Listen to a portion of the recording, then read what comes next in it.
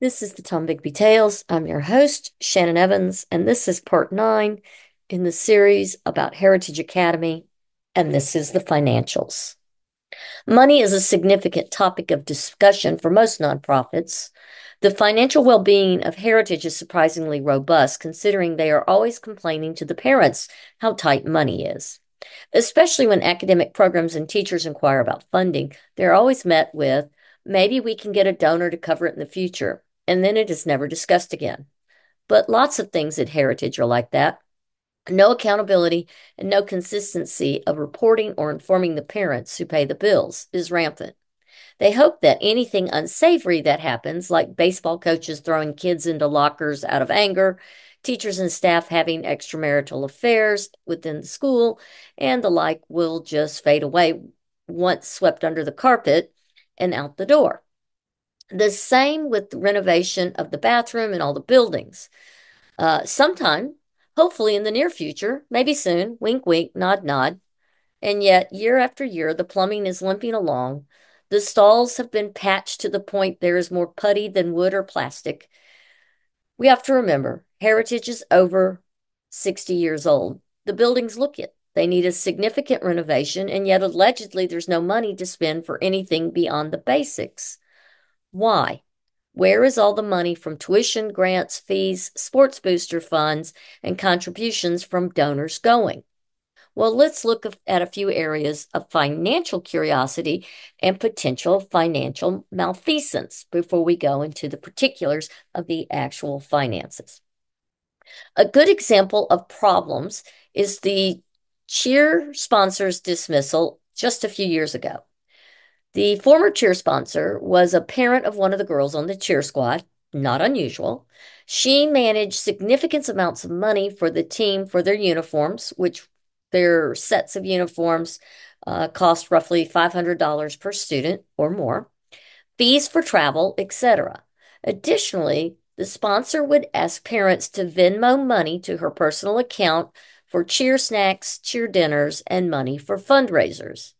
The money was going directly to her personal account and allegedly was never put in the cheer fund. The cheer sponsor was allegedly fired from her full-time job in the private sector with a local landscaping business for embezzlement. At the same time, it is alleged that her to keep her out of jail, money was repaid by her parents, who are also generous benefactors of Heritage, to her former employer to cover the amount that was embezzled. The cheer sponsor was replaced at this time that she also left her private job, and it was found that there was no money, allegedly, in the cheer fund for cheer mats, something they had been fundraising for that year.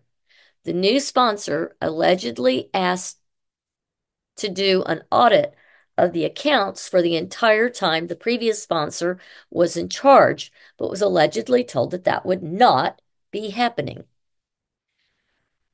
Sigh. So that money has never been recouped and no one has ever spoken of it again.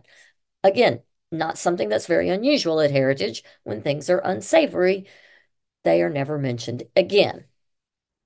Then there is the school's dyslexia funding.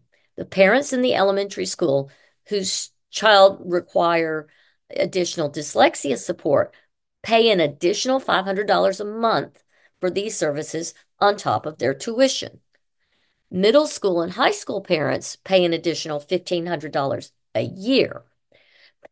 Parents who have had children in the program say that often the help consists of taking a test and the dyslexia support teacher giving the students the answer, a huge no-no in working with students with learning differences. They are incredibly disappointed by the services for their students, as I've been told over and over, and want to know where their money is going and how it is used because it is, per their own words, clearly not being used for therapeutic work with their students. Wow. Let's just look at the dollar figures involved. If there are 10 students in the middle school and high school in need of help at $1,500 each, that's $15,000. Plus, if there are 10 students paying $500 for 10 months roughly of school, that is $50,000 added to the school's coffers. That is $65,000 a year added to the school's revenue. The average teacher at Heritage, who is a master teacher, makes $33,000 a year. Is the dyslexia teacher making $65,000 a year? If not that, then how much? Where does the rest of the money go? Clearly not to supplies for the position, as the position relies on the work sent from the classroom teacher. This is one more thing that makes you go, follow the money. The elementary school only has a part-time librarian because they allegedly can't afford a full-time librarian. The school puts a lot of emphasis on accelerated reading for the students, and yet the students are limited in the time available to them to peruse the library for AR books, accelerated readers, or take the tests with the librarian. Many of the teachers feel they must provide AR-approved books in their classroom for their students to borrow in order to read to meet the needs of those students. That must come out of their own pockets, as the school does not allegedly have money for extra classroom books either. And then there are the financial affairs of the school. These are publicly open for review in the form of the school's 990s they file each year with the IRS. Free sites like ProPublica and the IRS publish them for public review. I will only really discuss the most recently available tax filings from 2022. The content is pretty straightforward. It lists the school's board of trustees by name and that they are all volunteer except for the treasurer, Kirk Hardy, who's paid $12,000 a year to serve in this position. Kirk, I believe, is a CPA in town, and his wife, Vicki, is a former elementary school teacher at Heritage who is now the alumni director. They and their children, I believe, are all Heritage alumni. None of their children attend the school at this time. The school's financials are revealing to me that Heritage is flush with cash. In 2022, the school got a $1,244,242 in government grants and $401,000 in cash contributions. They collected $3 million in tuitions, $378,000 in fees, $64,000 at the gate, and $27,000 at concessions, and had an investment income of $119,500.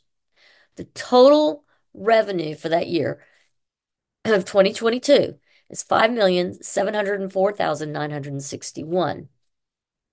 The boosters raised $124,000.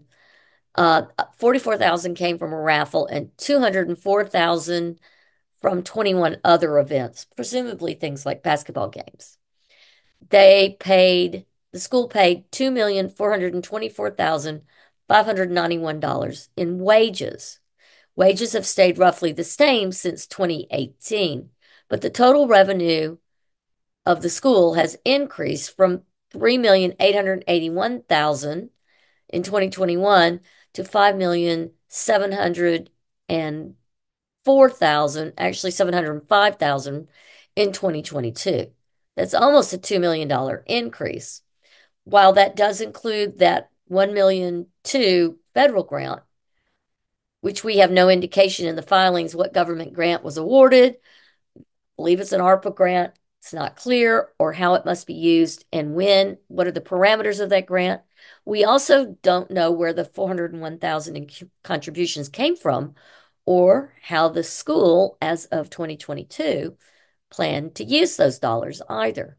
We do know that at the end of 2021, 2020, there was a net balance of, I said that wrong.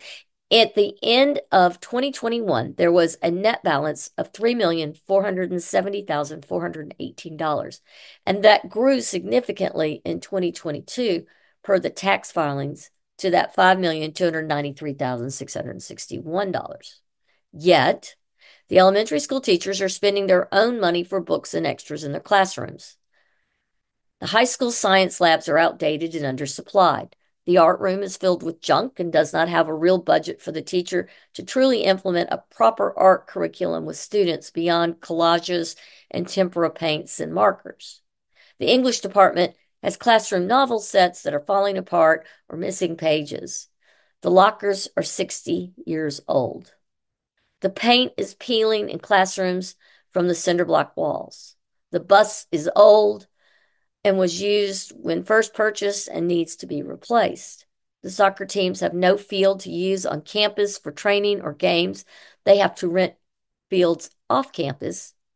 But there is an abandoned softball field on campus that the school no longer uses because they cannot field a team for it. The girls for outdoor sports have no field house, unlike the boys' teams. There are no long range plans for improving any of these issues beyond a few empty promises and a daydream or two. The teachers have not had a substantial raise ever. In 2022, after all the bills are paid, they have 5 million plus cash in the bank. And yet your tuition keeps going up each year. Why? What is the big plan for all this money? What is the plan for the grant money? Has it already been spent? On what? Don't you deserve to know the answer to these things? You may think all of these things are lies. Or maybe you know the truth and are afraid to speak up because your business will be blackballed, or you feared your kids will be singled out and suffer as a consequence of your questions and concerns. Or maybe you know and want you don't know and you want to find the truth for yourself. If I am wrong, it should be easy for you and the school to set the record straight. Look for the truth. It is out there, just like the tax records. It is all in public records. If I can find them, you can too. Make your own informed decisions about the leadership at Heritage and the MAIS by extension. Then be willing to take action when you find the truth. You are setting an example for your children. You can either be silent, complicit, or willfully in the dark about what is happening at Heritage Academy, or you can address it head on, armed with the truth. Facts matter. Remember, the administration is the one who's refusing to be accountable and transparent about where the money is spent, how it is spent, about the qualifications and backgrounds of faculty they are hiring. If you want any of the links to my notes, just ask. Or better yet, I'll put the tax links in the show notes. In the meantime, after looking over the financials, call the board members and ask them, where is the accountability and transparency of Heritage Academy? Their tax filings say they are available upon request. Ask for them.